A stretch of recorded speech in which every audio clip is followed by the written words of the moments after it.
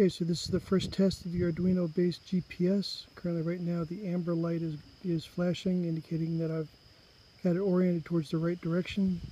If I go too far to one side, a green light will come on saying that I've got to go to starboard.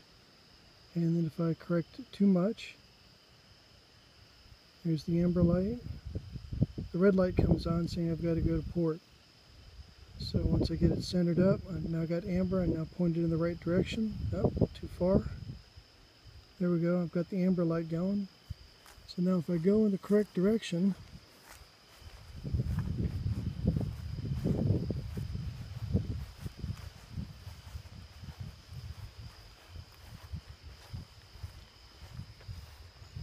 once I get to my destination, the blue light comes on.